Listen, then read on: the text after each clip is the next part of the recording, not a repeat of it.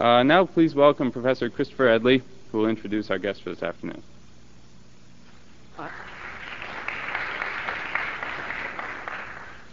I haven't done anything. Known to his friends as Fritz, Senator Hollings is not an easy politician to label. When asked by reporters whether he considers himself a liberal or a conservative, Hollings borrows a line from the late Adlai Stevenson: "It's not important whether I'm a liberal or a conservative. What matters is whether I'm headed in the right direction." Hollings was born January 1st, 1922 in Charleston, South Carolina. He saw the family business, a company which produced brown paper bags for grocery stores, go belly up during the Great Depression, and worked to help his family through difficult times. He attended the Citadel, a military college located in Charleston, and upon graduation in 1942, joined the Army, where he served in North Africa and Europe during World War II. Decorated with 7 campaign stars and discharged as captain, Hollings entered the University of South Carolina Law School in 1945 and graduated 2 years later. Hollings served in the South Carolina House of Representatives from 1949 through 1954. From 1951 through 1954, he served as the legislature's Speaker pro tem. In 1954, he was elected as one of South Carolina's youngest lieutenant governors, and in 1958, he was elected one of the state's youngest governors. Since 1966, Fritz Hollings has served in the United States Senate, where he currently serves on the Commerce Committee as its ranking Democrat, the Budget Committee, where he is that panel's senior member, and the Appropriations Committee. As governor, Fritz Hollings endorsed John F. Kennedy for president, one of the first Southerners to do so. And at a time when other Southerners were standing in the doorways, Hollings took the responsibility for orderly integration of South Carolina's colleges. He also started a technical education system, providing job training for the jobless and catapulting the state into the age of technology. He also provided the first massive infusion of state funds for public education to attract better qualified teachers and administrators. Educators' pay rose 38% during Hollings' 4 years as governor. As a United States Senator, Fritz Hollings authored the Coastal Zone Management Act to protect coastal waters and tidelands. He also sponsored greater protections for wilderness lands, including the Alaska Lands Bill. In 1975, he was named the National Wildlife Federation's Legislator of the Year. Hollings authored the Automobile Fuel Economy Act, putting the mile gallon stickers on new cars and requiring Detroit to build more fuel-efficient cars. And he awakened the conscience of the nation by conducting hunger tours of the rural South in the late 1960s and writing a book, The Case Against Hunger. Finally, he is a leading advocate for a strong national defense. Though he favors beefing up our conventional forces and preserving our technological edge, he has called for mutual arms reductions, a mission-related defense budget, and discontinuing both the B-1 bomber and the MX missile program. It is a pleasure to introduce to you the Honorable Ernest Fritz Hollings. Did your homework.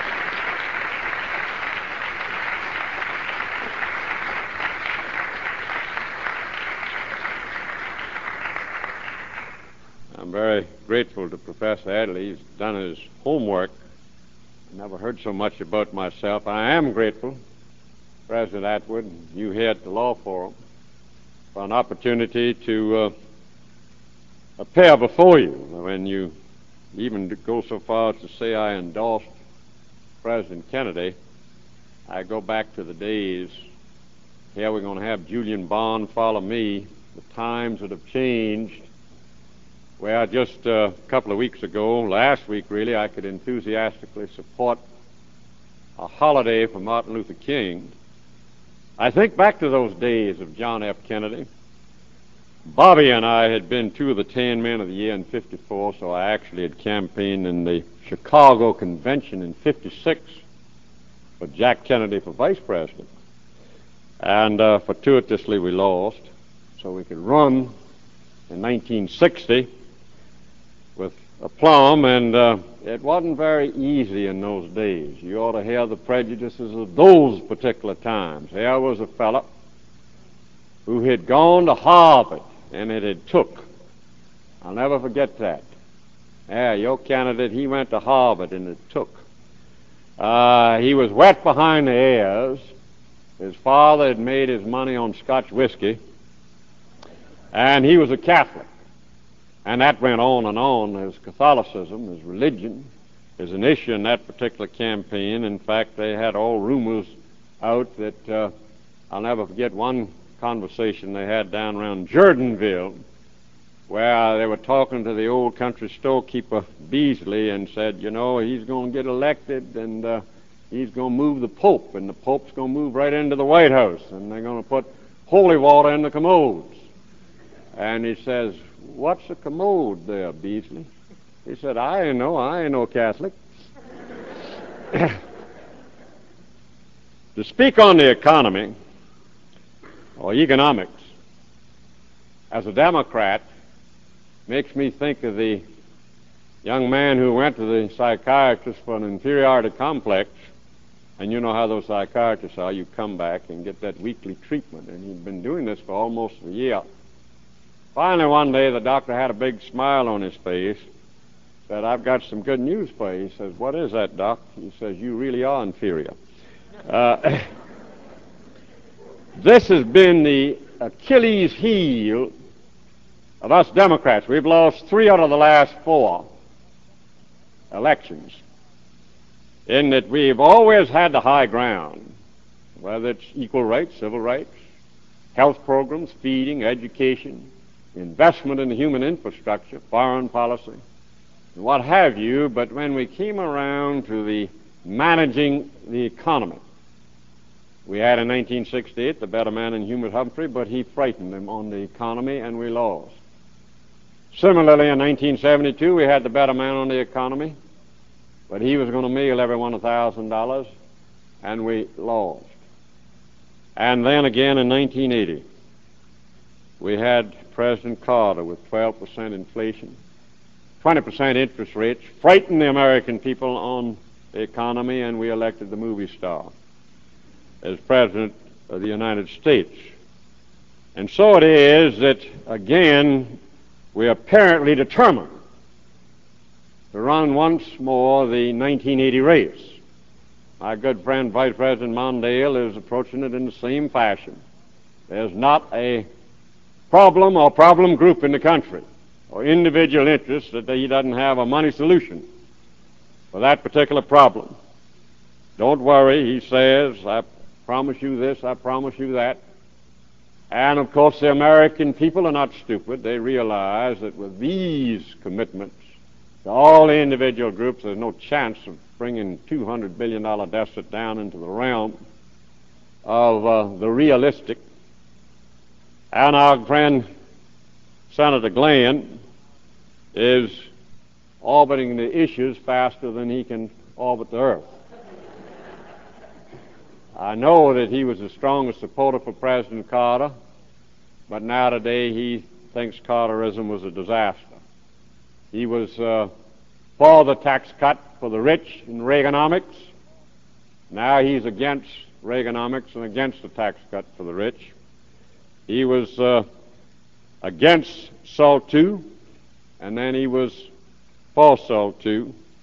He was for Social Security being turned to a voluntary program and now opposed to that particular one. He would not retaliate if we dropped a bomb, the Soviet did, on Nevada, and now he says he would retaliate.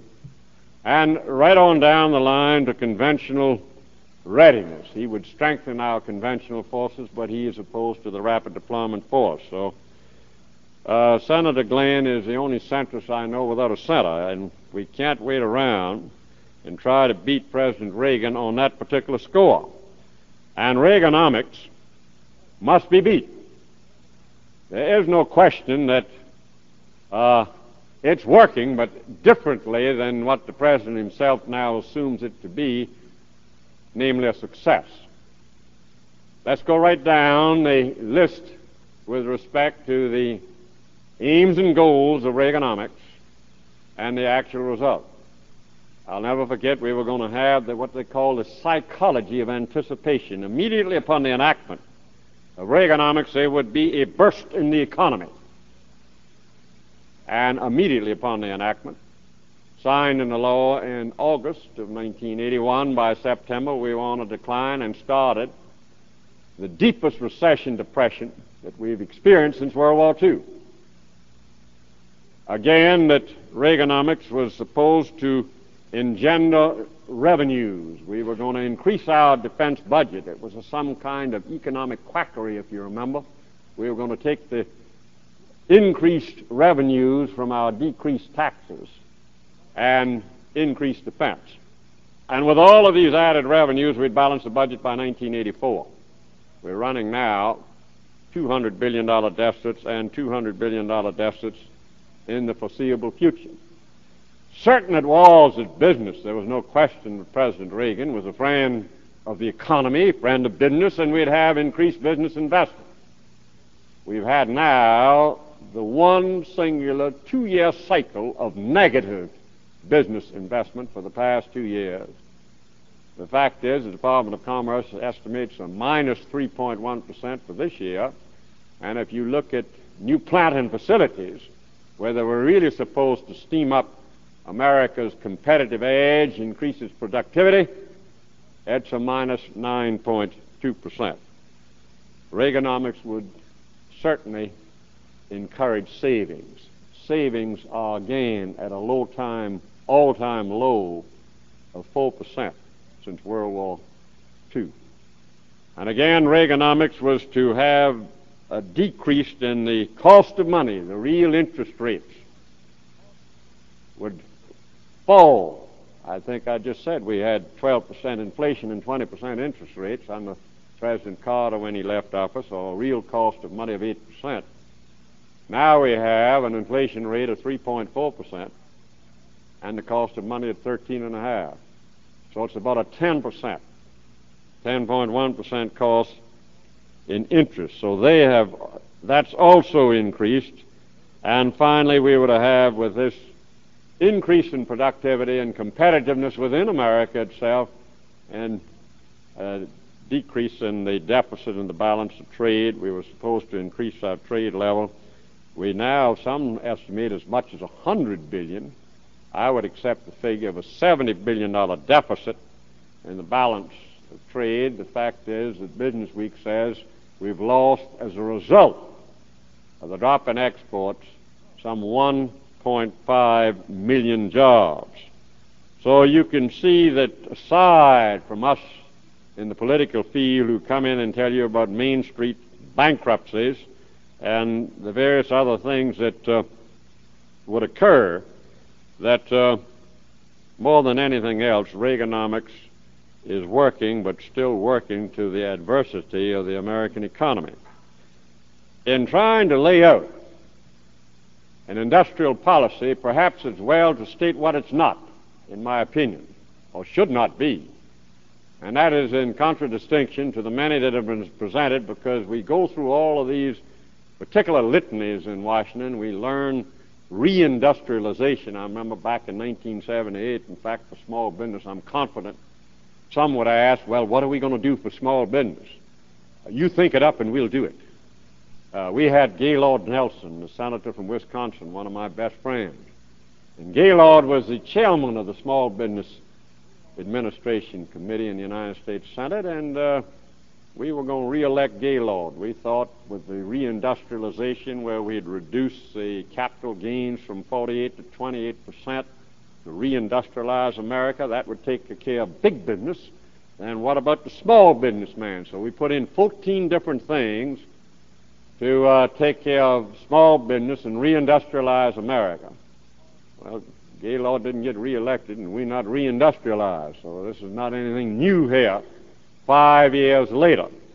And what it is not a money program. It doesn't involve money, my particular industrial policy. Everyone came running at the time, a couple of years ago, when the think tank boys and all were writing about industrial policy and getting business and labor and government around the table and what have you. All the different books and treatises all had some kind of money source.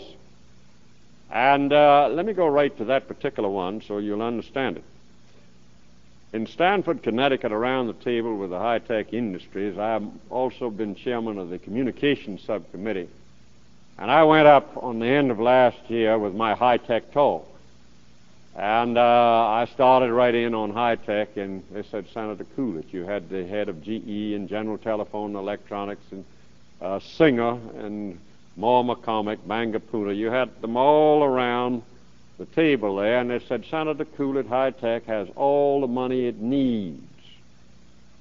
You see, they said they were very borrowed. What had really occurred is last summer all of these Latin American loans as well as third world loans went up, ended just about.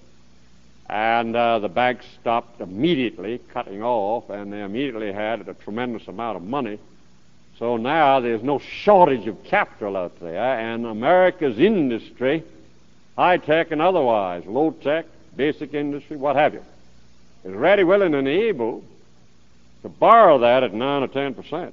Blue-chip corporations of America can do that, but they're very, very much afraid that by 1985, with these high deficits, we'll be back to 18%. Rather than 9 or 10, it'll be back to 18 or 20% again.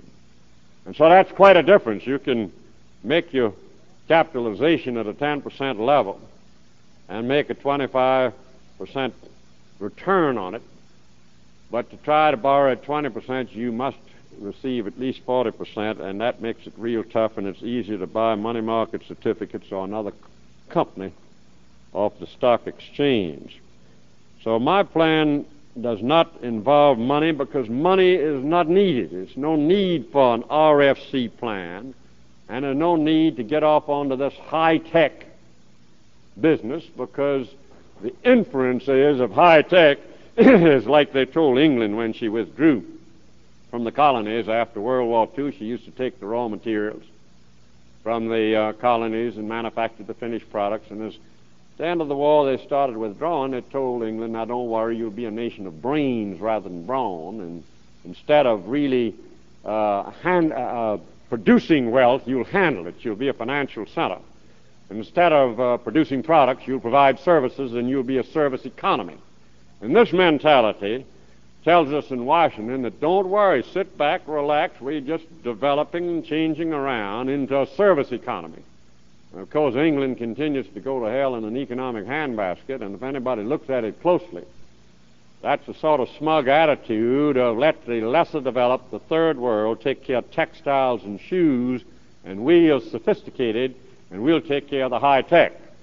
And now they've learned that Atari has left Massachusetts and moved to Taiwan and Hong Kong. High tech does not mean high skills. I know better than anyone else. I'm a Southern governor. I can show you the high tech industries that I have in my state, and nor does it mean retrain America. You hear all of these money programs that we need an RFC and we need to go high tech or retrain America, retrain. Well, everybody's for upgrading their knowledge, all their skills. But the fact of the matter is there's no national need of training programs. You give me the job opportunity, I will train. I did. Minster of Ohio, I took 100 rural farm workers and in 100 days provide skilled laborers for Minster of Ohio to make robots. And if I can do that in South Carolina, you can do it anywhere. In fact, I went up at that particular time. Abe Ribicoff was governor of Connecticut. Mike DeSalle was governor of Ohio. I copied the better elements from Ohio and Connecticut, and all of our competitive states have outstanding technical skills, technical training programs. So it's no national need as some of these politicians come and state as we got to retrain America, high tech, winners and losers, like we're going to get a governmental board around the table and decide who the winners are and who the losers. That frightens anyone with common sense in America. There's no political body can decide that. The economy has been deciding that. That's the fundamental of our capitalistic society. What is it then? First, it's getting those deficits down. As that Stamford, Connecticut crowd told me around that table, they said, Senator, if you bring those deficits down, we can't expect that you balance the budget next year. That would be unrealistic. But if you can get us on a glide path, the government back into the black, Therein, then we'll know we're not getting caught out in 85 or 86 with 20% interest rates. We are lean. We are hungry. We have closed down marginal operations in this particular recession. We've fired a lot of people, and we're ready to compete, and we're ready to come back into the game.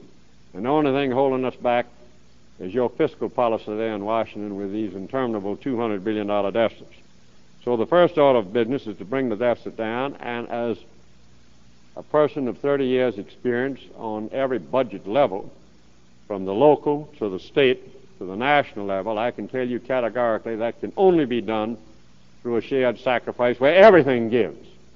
I go to these meetings and they constantly say, well, we ought to cut a little on defense. No, we got to increase it. No, we got to do it on social programs. And it's like a dog chasing his tail and run around and everybody say, well, that was a good meeting, and get out and nothing happens. We're veritably worn out and understand better than any. Say, as a governor, I couldn't print dollars in the capital city of Columbia, South Carolina.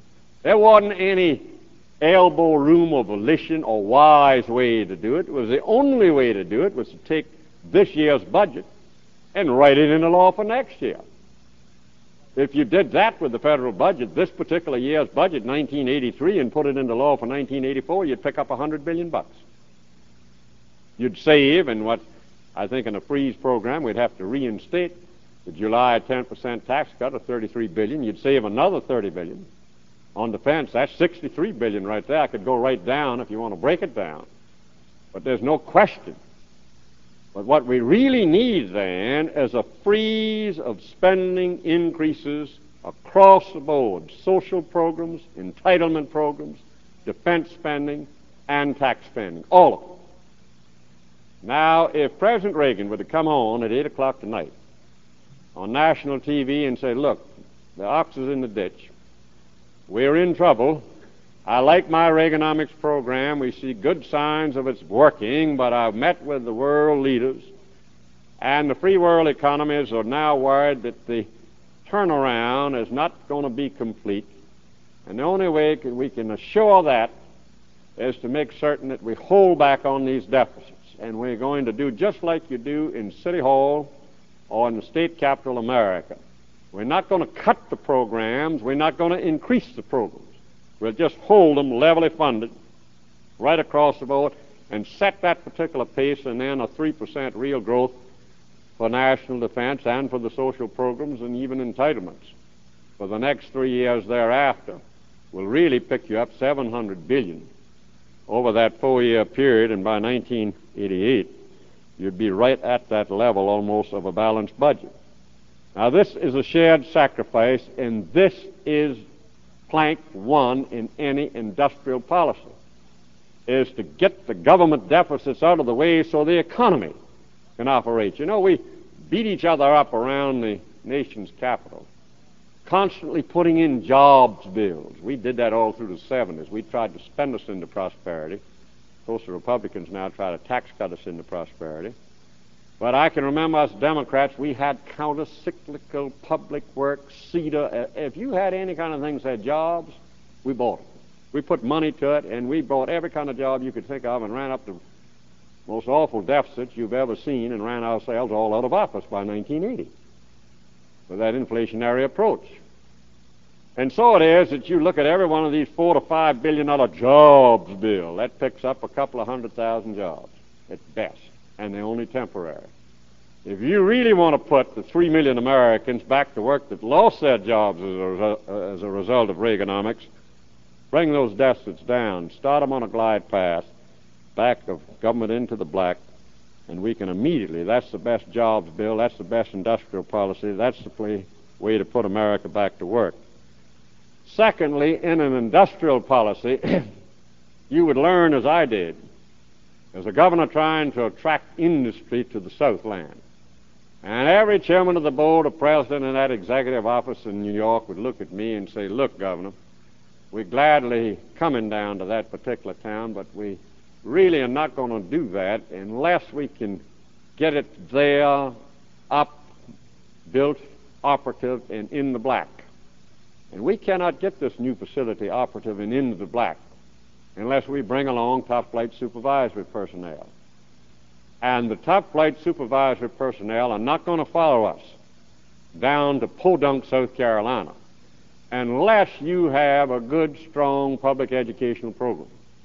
They want the best of education, an opportunity for their particular children, and we need to build on the skills, and that's the great weakness that you have in the South, is education.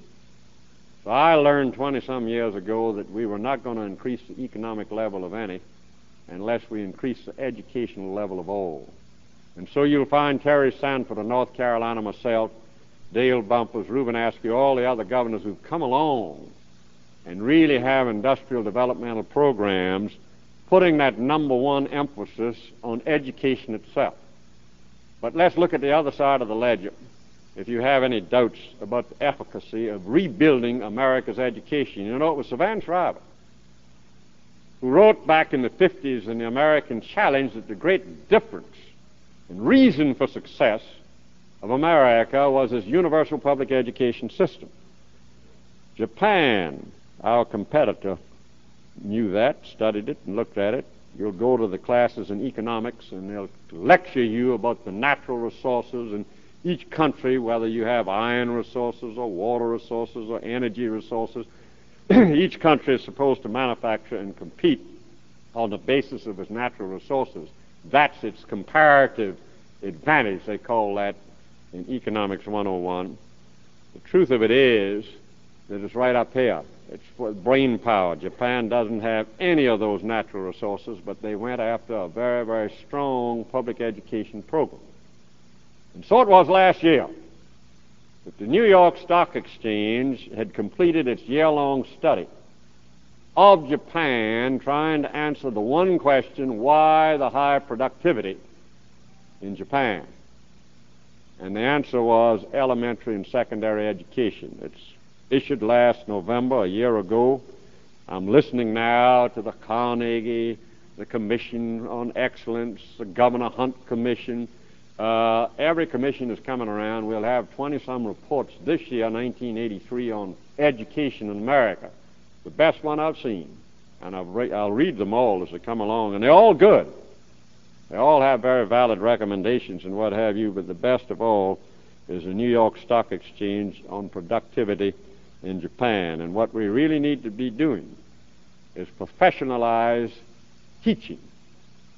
Teaching is not a profession in America. I know all the other things about the discipline and longer hours and longer school year and more for math and science and more for English and this and better discipline, like I said, more money, merit pay for teachers. But the fact is that all of these particular reports have a single thread, the need for a better teacher, and a single flaw, the failure to provide for one. And you're talking in macroeconomic terms of about $14 billion. And therein is a hang-up because people don't want to approach the problem as a national problem and in a realistic fashion. But teachers are just hired hands. They don't have any of the rights. They don't have any of the privileges. They don't have any of the responsibilities. They don't select their clients, their hours, the curriculum. They don't have anything to do with the pay, certainly nothing to do with the standards of their particular profession. And this has come about through 100 years of women not being liberated. Now, this classroom teacher, the women now, prior to that time, for 9 months, that's all, the only job those with women with talent could obtain. But there's no question now that for the past 10 years, women have been liberated. The economics now are forcing them out of the classroom. You look at, I just was talking in Texas, the classroom teacher of 10 years receives less than the beginning guard at the penitentiary. The District of Columbia, the clerk in the liquor store is paid more than the teacher. I can give you example upon example upon example. But they're grossly underpaid. And the issue is not merit pay, but base pay. But before you can really put that money to it, you must set some standards of professional levels. And what we need is a teacher commission in each of the several states to set the standards, and once found professionally competent, we should be supplementing that pay at least $5,000 generally, and within the inner cities of America, at least $10,000. Now, therein is a good industrial policy for America. The third thing in the way of competition and industrial policy is to confront the realities of foreign trade. And this is you'll be arguing this one the rest of your lives, because there's a sort of mentality about protectionism. I don't know why it's taken on a pejorative sense. We have the Army to protect us from the enemies without, the FBI to protect us from the enemies within. We have the unemployment compensation from the loss of a job, Social Security to protect you from the ravages of old age, the air we breathe, the water we drink, environmental standards and laws to protect us. But when it comes to international trade, somehow, ooh, that's protectionism, and then everybody's mentality goes down smoot-hawley and a bunch of sorry history that they don't understand and appreciate. And we're up in the grandstand caterwauling free trade and protectionism, and everyone else is engaged in a trade war. We have the most magnificent, dynamic trade war going on you've ever seen. Every weapon is being used. And I'm putting it in this sort of sense of the extreme so it'll get fixed in your mind. And I'm not anti-Japanese. I've got Akio Morita and Sony, who's now locating in Columbia, South Carolina. I have 13 other Japanese plants, and we're not sending them to Japan to learn how to sing company songs. We have the most productive workers in all of America. Don't let them sell you that nonsense. We can outproduce any Japanese worker at any particular time in your and my country. But the fact is that the Japanese and West Europeans took the Marshall Plan and they learned from us how to produce and then went one step further. They injected their governments as an element of the international competition. And so you'll find that there's the government full employment policy that dumps steel at less than cost from the United Kingdom.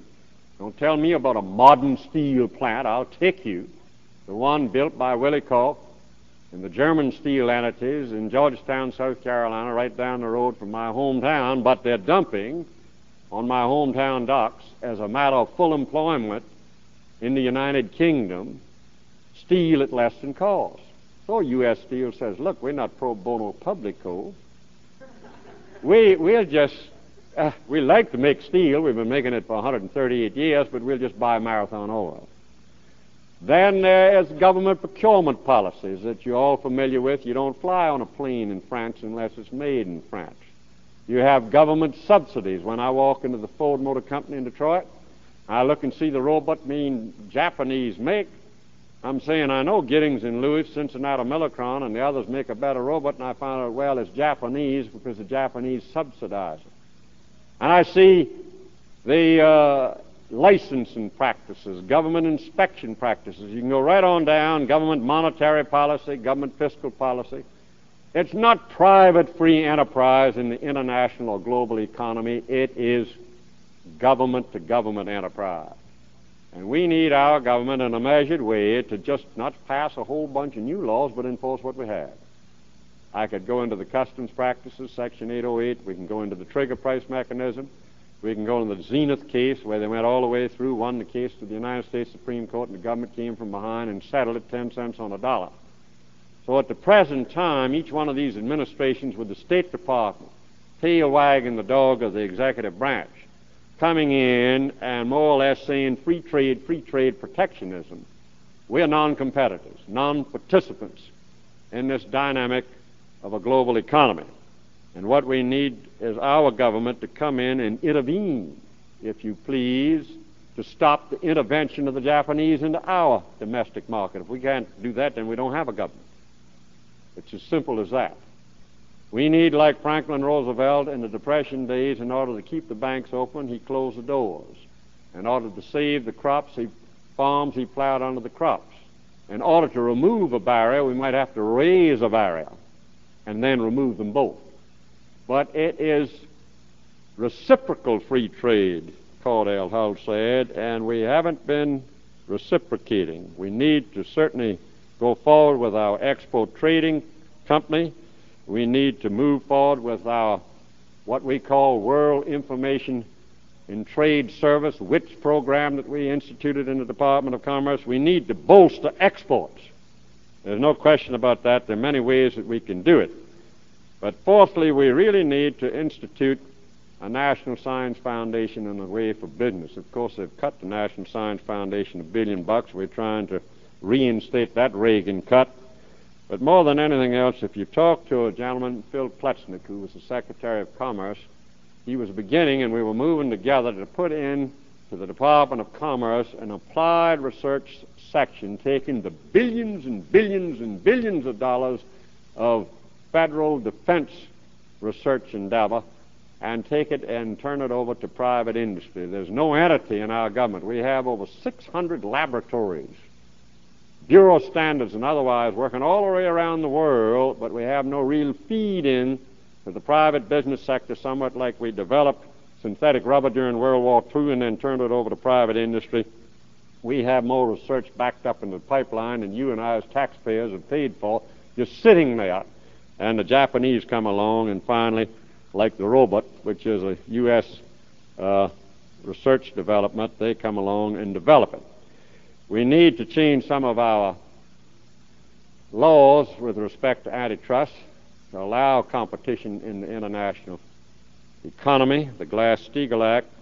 But more than anything else, finally, I want to try to answer your question and save time there, is to change the attitude of the government itself with respect to business, and somehow not a government plan, but the attitude towards government, to business and labor itself, to eliminate the adversary relationship that is too expensive for us in this modern-day world in which we live. And this depends on the particular individual and leader and how he handles it. I know as a former governor, I was working with labor and business, community leaders, educational leaders.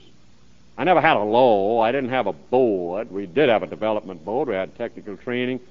We had a business development corporation for the financing and things of that kind. But it's just the attitude and approach, specifically in the matter of foreign trade with our State Department. I would never want an ambassador who would not be willing to work with the American business community in trying to develop their overseas products and markets.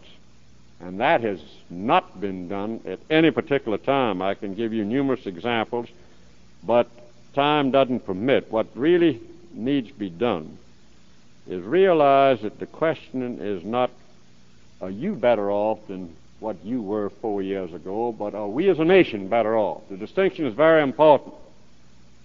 Too often we've been appealing to the individual interests at the expense of the common good, overlooking, if you please, the true strength of America. And that's the strength of our unity of purpose. This is what we really need, is someone to reach out and give us that sense of purpose again. And I would hope under that new leadership that we could work together, that we could compete together, and that we could redeem once again the promise of America with an industrial policy that didn't call for a lot of money, not really a lot of new ideas. I love new ideas. That's the learning process serving in the National Congress. It's the best I know. But what we really need is some rededication to old ideals of paying our bills and doing what government can do best.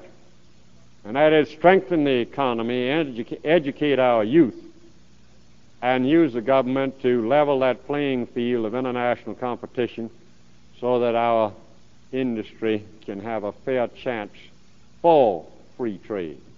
Thank you very much, and I appreciate your attention. Be glad to try to answer any questions that you have.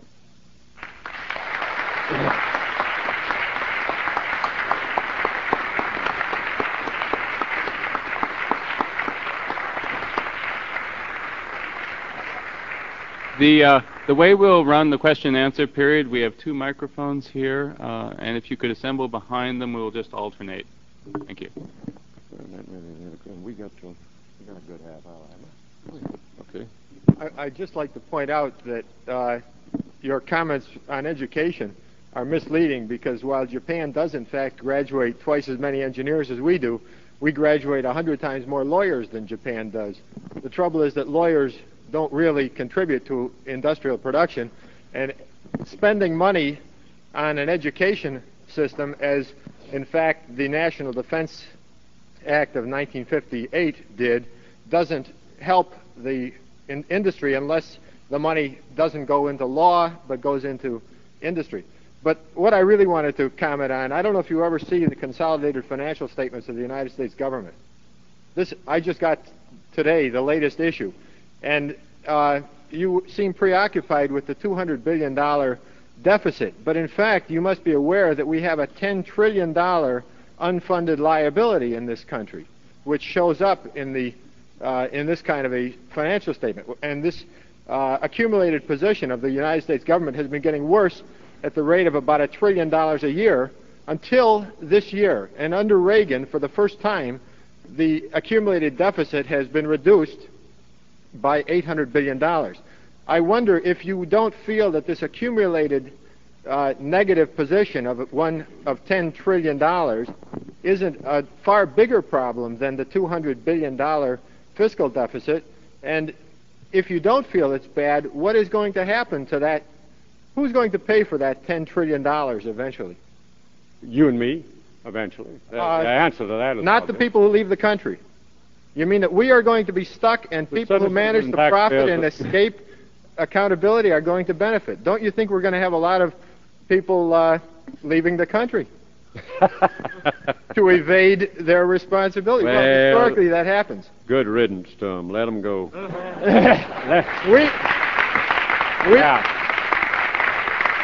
We will end up paying them. Most respectfully, number one, I didn't mislead. I accurately reported the New York Stock Exchange study, and I believe that study. And if you look at it, it's quite a comprehensive report.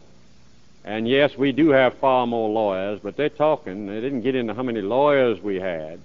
They got into the productivity and the general level and educational nature of our society is dependent upon its competitiveness, let's say, in the next generation. By the year 2000, will those leaders then coming on be as well prepared as the leaders of the other several nations? We always, as a result of universal public education, were ahead of France, Germany, Japan, and all the rest. And I think we've fallen dangerously behind. Now, jumping right to that particular report about the unfunded liability, I can tell you categorically, I have been, like I say, in government finance, and I sat on the back row of a Ways and Means Committee in the state legislature in 1948 and 49. I've worked with the Federation of Tax Administrators. I've written the sales tax law. I can say that publicly now. They shot the fellow that did it for Florida. And I have worked all the way up, not only through the Appropriations Committee, but with the budget process, and been chairman of the Budget Committee. I know about that report. That is not the first time I've ever heard of that every report. But I can tell you this here and now, it must be put out by the CIA, because you're the first fellow in 30-some years has ever mentioned that to me. It's put out by the Bureau of Government Financial Operations, Department of the Treasury. I know that. I'm not doubting the accuracy. You asked me whether that had an effect. I'm saying none whatsoever. I hadn't heard of it in 30-some years of public service. And I have visited, you can go to all the financial centers in different groups. I've met with Alan Greenspan, Walter Heller, Otto Eckstein, Larry Klein of Walton. We can go right on down, Paul McCracken, and all the rest. You have an item there that no one's worried about right now. We don't have time to worry about that. We've got to worry first about the $200 billion deficits.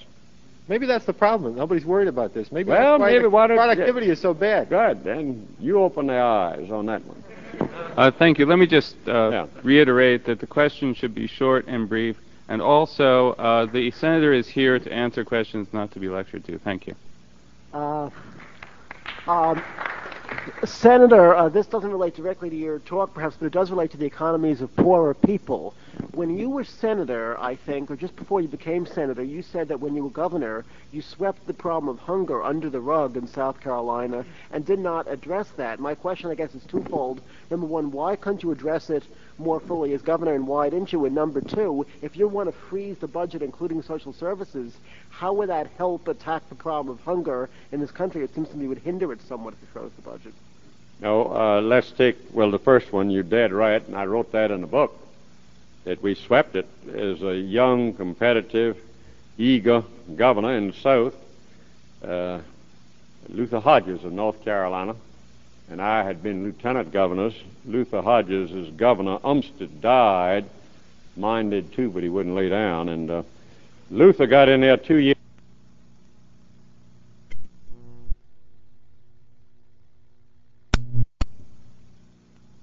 Experience and will travel, and I was headed north, and I was looking for industrial and job opportunity, and did not direct the attention of our state government and the governor's office to the problem of hunger. And later we learned of the extensive nature and how it impacted upon the productivity and the ability of the citizens to prepare themselves to work in the factories, produce, and be useful citizens. Now, with respect to a freeze, you must understand the particular forum in which we're in. This is a Reagan forum. Too many of my Democratic friends still think they're in office and they're in control. We, each year, are facing the onslaught of spending cuts for women's, infants, and children's feeding, for lunchroom programs, for student loans, and all the rest of those particular investments in the human infrastructure. When I freeze, I've saved myself from a cut. The community action groups, those supporting women's, infants, and children's feeding, and all the other particular Head Start programs heartily support me in Washington on my freeze because they know they won't be cut. Now, let's start there with that freeze. I can show you how we make money on these social programs. And I could go into the feeding programs, but I don't want to be too long in my answer. I'm trying to be as direct as I can. But don't worry about a freeze of social programs hurting the social programs under the Reagan administration and proposals for some $35 billion in cuts. We are saving legal services. I can go right on down the litany to several billions and billions of dollars and saving those social programs. When we do freeze, what we really get at is the inordinate increases in defense and tax cuts, tax spending. Well, why, as governor, couldn't you address the problem more directly of hunger during your years as governor? I didn't do it. I told you what I paid attention to. I couldn't have been a very negligent governor. I was overwhelmingly elected senator and been elected senator 4 times. In fact, all the other governors were around and never did anything about it. But I did when I learned of it and understood it. And in fact, in order to sell it to the Rotary Club and the Chamber of Commerce, that's why I got into writing a book about it, working with the various experts in feeding. Let me go into it so you'll understand, because my friend doesn't seem to be satisfied when you talk about cuts and investments in the human infrastructure. You've got 13 billion brain cells, and I have 13 billion brain cells. And 10 of the 13 billion are developed the first 5 months in the mother's womb, and there's as much as 20% less cellular development due to a lack of protein. The synthesis of the nerve cells, like taking a TV set off the rostrum, dropping it on the floor, putting it back up there, switching it on, the thousands of wires of circuitry don't come together. Herein, the billions of nerve cells don't join. The infant comes into this world, is not educable, cannot concentrate. It's taken, put into the first grade. Then there's a social promotion into the second grade, too big, distraught, disoriented. Before long, it's back down into the ghetto, and then into mischief, and then into crime. And I learned long ago now that it's cheaper to feed that child than it is to jail that man, because as a governor, I paid to run penitentiaries, $50 a day per inmate. And when our friend Stockman comes, and he's going to save money, this WIC program now is going up from $120 million to almost $1 billion. We're going to cut it $500 million. He's not saving $500 million. He's actually increasing other attendant governmental costs and rehabilitation, health care, and what have you, some $5 billion. And these are the things that we must learn in government. The fact that I learned it late is to be regretted, but the fact that I learned it at all is I'm thankful for. Yes. Okay. It seems to me that by advocating a budget freeze, that you're taking, even by your own admission, a very defensive position. And it seems to me that that's also from the perspective of a legislator in the minority party of the Senate and not necessarily an agenda-setting president. And I agree with you that it's very important not to have our social programs cut, By advocating a freeze, what you are in effect doing is ratifying President Reagan's ideas about what is a proper level of spending for these various programs, which you may disagree with philosophically. And secondly, along with this, is if you advocate increasing education spending, or more specifically, instituting a higher pay for teachers, how can you do that without cutting defense or whatever? In other words, the two ideas seem very inconsistent, with freezing the general budget and then raising the expenditure for the other. Let me take the first allusion to a minority recommendation. The truth is that's a minority and a majority recommendation. Last year, we were able, for the first time in the record books, to have Ronald Reagan and Speaker Tip O'Neill agree. Howard Baker had come to me and he says, we just must stop somewhere. And unless we take a proposal of yours and generally work it out, he wasn't committed to just that particular proposal, but he said, if you will submit it, I'll be on the Senate floor, commend it to the attention of everyone. Bob Dole will be there. You can have others from the Budget Committee, which I did. And that was all arranged, and to our surprise and interest, President Reagan appeared in Indianapolis the night before, and he then had gotten really confident about his program. He said, if you don't like my particular program, let's have an alternative, put up or shut up. So the next morning when I put up my program, Ronald Reagan and Tip O'Neill both said, shut up. They agreed on me. Those who wanted more spending for this and those who wanted more spending for that, either social or defense. There is a tremendous bipartisan feel, and I had a bipartisan vote on it again this year. And it's beginning to develop. As a minority or as a Democrat, number one, the budgets that have passed the Congress have been by a Democratic Congress. There's no budget on any particular program, education or otherwise, that has not gotten through at the level of the overwhelmingly Democratic House of Representatives. So you assuming that Ronald Reagan had all his programs. He's wanted far more cuts. And we've held student loans and various other things. So number one, we're not taking the Reagan program and putting it into law. We're taking the one we passed last December, which an overwhelming number of Democrats voted for and almost force-fed. It was almost Christmas time. Ronald Reagan had threatened to veto it about 5 times. That was the only way to keep the government going under continuing resolution. Now, with respect to, where do you get the money? Very easy. If you look at the defense budget, and I would immediately freeze defense, I've picked up 30 to 40 billion bucks. Specifically with an MX, that costs you $30 billion over a period of several years, and the B1, $40 billion. I can easily pick up that $70 billion with a freeze and reallocate that from defense over into public education. I've never tried to mislead the teachers of America politically saying, I'm going to freeze my budget and I'll also go give you extra money. I've said if they didn't ever want to go along, they've been underpaid for 100 years, they can be underpaid for another 101 years, and they'll survive.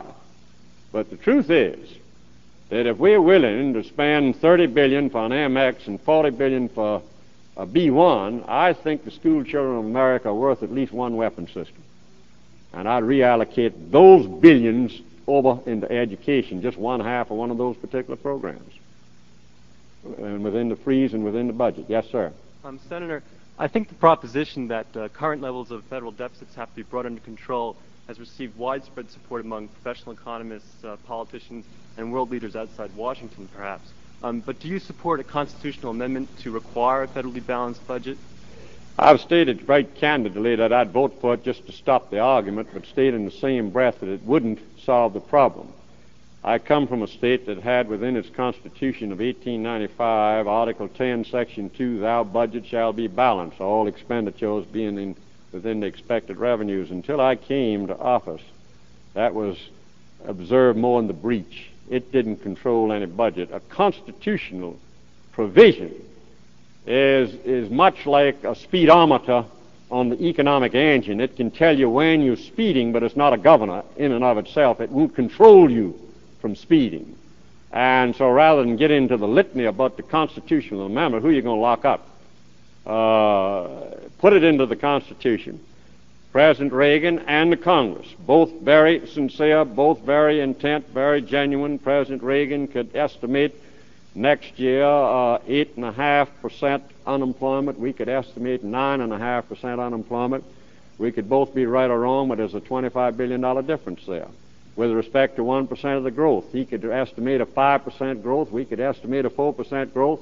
There's another $25 billion there. That's $50 billion difference. So who's going to be really chastised, locked up, or how is the provision going to be enforced? And people should not be misled.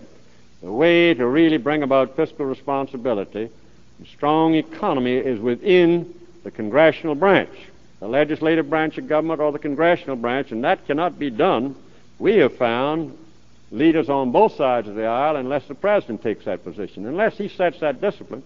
He comes this year, and he starts off the exact opposite. He says, don't listen to this talk about deficits. My spending in defense is not causing any deficits. I want my $40 billion more. Don't listen to this thing about tax cuts. I want my $33 billion tax cut. So the average senator looks at me and he said, Fritz, I'm willing to go along with the president. He's already said he's going to veto anything that affects his tax cut or his defense spending, and I don't want to be postured as anti-tax cut or postured as anti-defense. And incidentally, since he's gotten his $70 billion, I just want just $500 million more on student loans. So there, 535 of us running around for our particular programs because the president's already copied off the major amount. So there is no discipline. That's what really occurs. Yes, sir. If I remember right, during the Senate debate and the amendment to permit prayer in schools, when Senator Metzenbaum got up to speak, you said something like, here comes the senator from B'nai B'rith. And I was wondering how you would reconcile that comment with your earlier comments today about the need for national unity. Well, that didn't bring any disunity. You ought to see Howard and me yesterday. We had lunch together.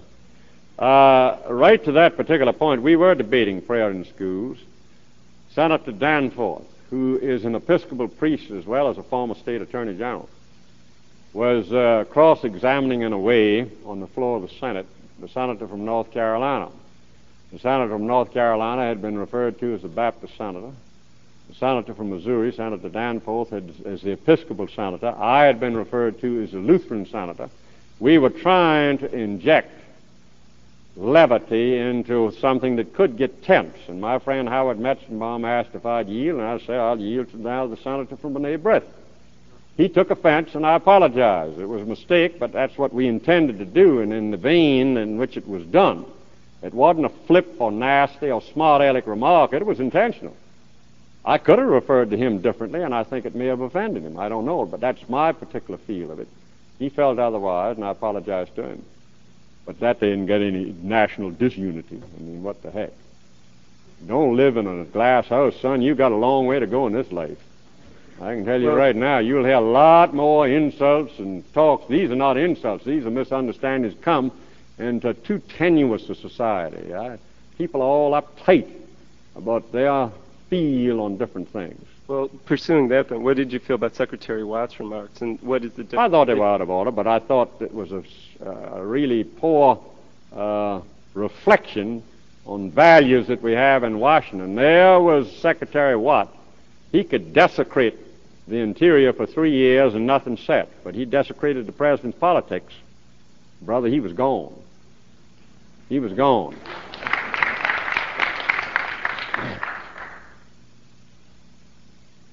Yes, ma'am. Something just a little bit more general. You spoke about the change of the attitude of our government toward business, that it now has an adversary role as distinct from the way Japan conducts its share of helping business. And I was wondering, seems to me, and I don't know if you agree, that this is not only a government problem, but the people in the United States are very against big business. And perhaps the government is reflecting that, or at least our elected representatives are, and that something ought to be changed there. You feel that way? The people in general are terribly against big business. You see it in the newspapers all the time. There is a mix, and there's some justification. We saw the violations of big business in the intelligence field, trying to take over governments overseas. We've just looked at the Lockheed case over in Japan, the bribes there. And this is a whole new day. Now, you see, the world hadn't changed. We have, commendably so. When I first was elected, I've been in 17 years, you had Bobby Baker with hot and cold running government. You had the cash from the savings and loans and the velvet walls and the call girls and everything else. And you could get all the money you wanted to run for office and what have you. Well, there was a group of us that came at that time reflecting the feel out there, the fairness issue that the students brought in to the nation's capital relative to the war in Vietnam. That draft was not fair. And then we began to test, is the tax law fair? Is these environmental provisions fair? And then we brought it into government in the sunshine. And then we made a rule that every dollar I would receive as a candidate would have to be recorded, every dollar I expended. So we brought everything up to public basis. Then we got into the multinationals. And therein we found that, well, look at all the chemical waste dumps all over the country. No one paid any attention to it. And certainly the industries around, the people lived in these things and didn't think it would, knew it wasn't right, but it wasn't hurting them as far as they know. Now we got love canals all over the blooming place. And it's a good move, but I find that generally speaking, our government and the administration of these various statutes, particularly with respect to international trade, was the point I was on, could be far more understanding and far more helpful. I'll give you one good example as a specific. Ted Brophy, General Telephone and Electronics, went into competition, and this is some years back, into Korea on a communications contract, contacted the ambassador and said that we're going to be in competition here with the French. And he went back a month later, and of course the French, they had 17 in the team. They were working out of the embassy there. They were not only giving the parties, but really, furnishing all the information on the contract and what have you. He went to our ambassador and said, what gives? We've been asking for help. We keep calling. We don't get an answer to our calls or anything else.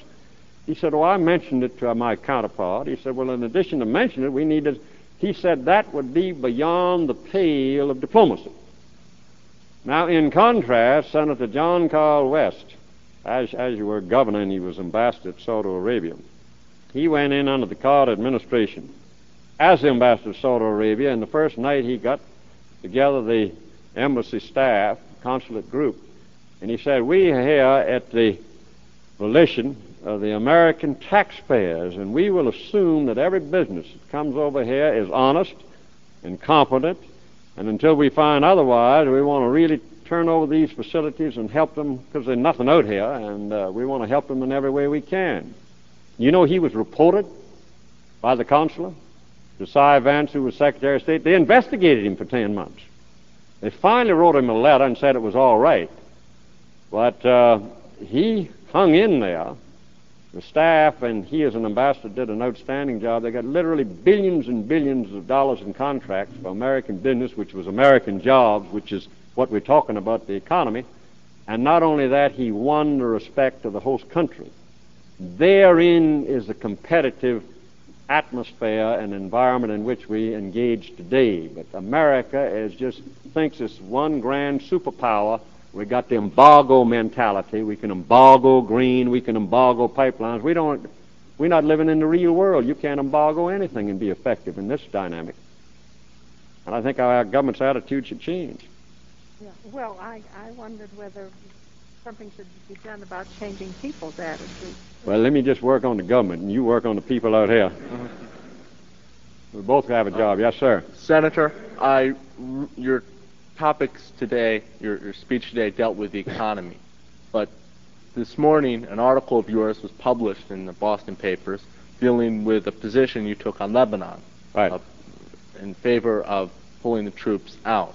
And you said that the only thing that we're going to lose by pulling the troops out is a loss of face. And I'm wondering, isn't there something more that will be lost if the American troops are pulled out? Not necessarily a loss of face. I'll have to look at that article. The fact is that I stated long ago, and this was last year when they went in, and during the debates, that if they were put there to fight, there were too few. And if they were put there to die, there were far too many.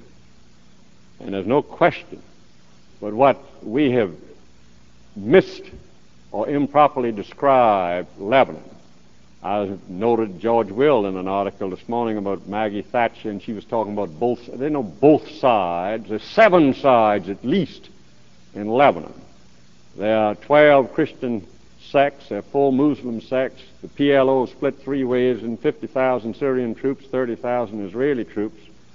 And to put 1,200 or 1,600 Marines at the end of a runway, exposed as they are, and tell them to keep peace. They're not keeping any peace. They're not allowed to fight. You can't commit fighting men and say they're not going to fight. That's why I suggested, why don't you put 1,600 State Department striped pant bits out there? Let them. I'm sure they wouldn't fight. And I think we'd get a quicker solution. But you've got America's best in uniform, and you put them there, and you don't let them go forward. And they like to use these catch phrases, cut and run. And last night on Crossfire, they started into that litany, and you had Pat Buchanan and Tom Braden and Senator Walden and myself. And I said, now, we all 4 have agreed we're going to cut. We're not going in. We're not going to do anything. In fact, the poor guard, when the pickup truck raced past him, he didn't have a clip in his rifle, wasn't allowed to. These have been political decisions and restrictions. And here it is. We all agree they should cut. They believe they should cut and squat. I happen to believe you should cut and run. Now, that's a crude way to put it. I don't believe in running. I said, in a judicious fashion, with your counterparts in the multinational force, work out a terminal date, say by December the 1st or January the 1st of next year. But you cannot, and I do not advocate embellishing or enlarging upon the Marine complement there. And then you're going to get into some real trouble, unless you really want to go to war and take the country. And I don't think that's our policy. Bottom line, we do not have a mission. Right up to less than 24 hours ago, I was met with your Secretary of State and my Secretary of State, George Shultz. When my turn came, I said, Mr. Secretary, will you please, and I'm not being facetious, just say, this is the mission of that particular Marine detachment in Lebanon. He could not answer the question. The best he could come up after mumbling all around was the word presence. I mean, we have had Lebanon in civil war, and it's increasing in civil war nature.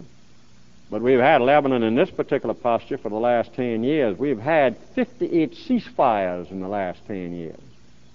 We don't need American troops for ceasefires and discord and trouble between the Druze and the Christians and those things of that kind. They will ensue. 1,200 Marines are not going to do anything about it. And the so-called have presence is a fundamental error of the Reagan foreign policy. They have no sense of mission. They cannot this minute tell you the mission. They have no sense of history. Anybody looking historically at this land would know you wouldn't be wandering around with gunboat diplomacy. They have an immediate reaction towards just that, the military or gunboat diplomacy, whether it be in Lebanon or down here in the Caribbean, with respect to Nicaragua and El Salvador. And I think we're getting into dangerous circumstances, in my opinion, by just having a commitment made by Judge Clark and that National Security Group, and then when we come up and say, now wait a minute, under the War Powers Resolution, Mr. President, just tell us in the Congress what is the mission and what would you consider to be success when it would have been accomplished, so that then they can withdraw. I just give us not any dates and times or number of hours, but generally speaking, this is generally the mission, and when that has been accomplished, then they can withdraw. And they haven't done that. And they've instead engaged in all kind of chicanery, saying we weren't in hostilities. Now, by gosh, they've got over 200 killed and not in hostilities. They were peacekeeping, and that's nonsense. There's no peacekeeping. They're in a war. It's not terrorism. Get that out of your mind. They're constantly reporting that. Whoever blew up that barracks is a frontline soldier and a war hero. Now, I don't know of what country. But that just wasn't a dissident group that met down in the coffee shop that decided to throw a Molotov cocktail into the barracks window. That thing was backed up by the best of intelligence, the right timing, right into the French, right into ours. They knew exactly when to hit, the path to take, the tonnage and everything else, and there was a very brave, you can call him a scoundrel and a thug and everything else like that. I can tell you we were in war, and if we could have had a chance to blow up that many Germans at a time, we'd had plenty an hour. It said, let me drive that truck. I mean, this is war. And this is a war front. We're shelling from offshore. We're bombing with French bombers. And it isn't just sitting around and we got a peaceful downtown Lebanon situation. Now let's one final word, since you've gotten on the subject, about the Marines. The political decisions are what have hampered the Marines. If you go to any Marine commanding officer and say, now look at this right here at the end of the runway, oh no, he said, I'm not going to put my man out there exposed like that. So number one, to put them there is a political decision, not a Marine decision. Number two, to put that many, only 1,300, now they got it up to 1,600. They will tell you, any Marine commander, that in order to have a periphery to make it secure, I need 4,500 or a regiment. And they've told me that. And long before this occurred. So they didn't want to have too big a presence. You see, these are the political restrictions, almost like trying to get the hostages out of Iran. You get a military decision and the politics comes in on top of it. These are White House decisions. Put them at the end of the runway, then have a smaller amount than what's really needed, and then the mode, the level of security is also a political decision.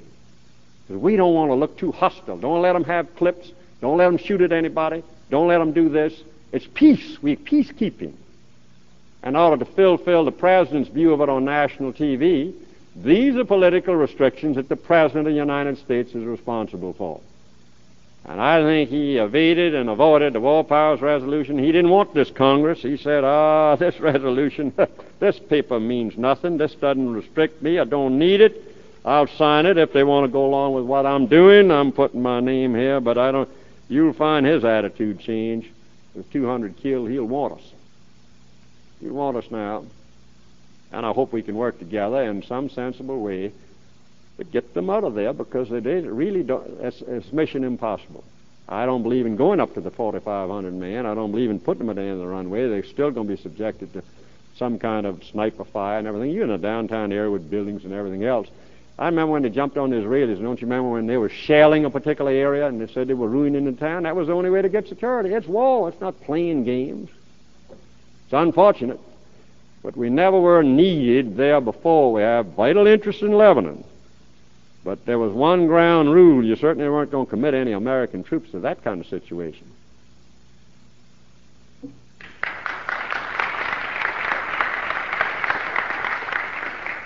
We got room. One more. Yes, sir. One last question. To yes. get back to your earlier comments on the economy, I understood those comments as saying that you want to freeze the level of federal spending and reduce the deficit, or eliminate the deficit, which right now is at substantially greater than what economists would call a full employment deficit. I was wondering how you're planning on doing that. Do you have any specific proposals for tax increases or tax reform?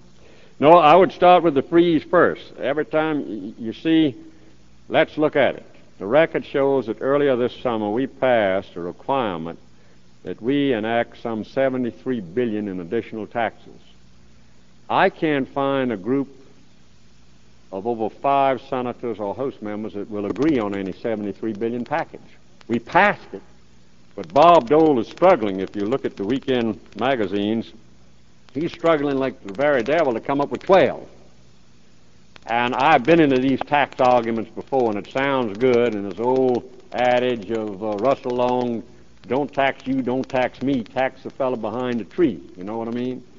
And no, you're not going to get new taxes. I'm trying to do just like Governor Cuomo in New York. He froze his budget. Somebody said it was a partisan thing. Democratic governors have had to freeze spending and let employees go, because they can't print money. They're trying to maintain the credit of the state of New York so they can carry on and do their borrowing and run the government. Governor Blanchard, Michigan, has frozen his budget and let some people go. This is a Democratic approach. Harry Truman balanced the budget 4 times. Lyndon Baines Johnson balanced the budget in 68, 69, the last time it was done. So this isn't a partisan thing. We were always able to be elected to office because we were responsible on the economy. For the past 10 years now, we've taken on the image of perception of tax and spend and spend. I resent it. I know that I come from a wing of the Democratic Party that's been willing to pay the bills and still provide very strongly for social services. And I know that budget, and you can go into any phase of it, and I can tell you I can get way more money. A minute ago I was telling I was going to get it out of defense. We passed for farmers. Without passing, an executive order from the president last year said that we're going to adopt a PIC, payment in kind program, which in essence says sit on your duff and do nothing and send us what you say in your mind instead of planting, you're going to set aside. And with those set-asides will not be planted, that there would be the equivalent of X thousands or million bushels of wheat or whatever. And we will send you those bushels of wheat or allocate them in our green elevator. So that there is a nice, fine $15 billion program. Farmers can get $15 billion, and there's no fiscal irresponsibility to it. We have a national defense problem, and we're right now appropriating $241 billion, and it's going next year over $300. We have a national education problem. We're only appropriating 15, and I want to increase that to 29. That's all we're saying. Thank you very much. I'm afraid we're out of time right now, but I thank you all for coming.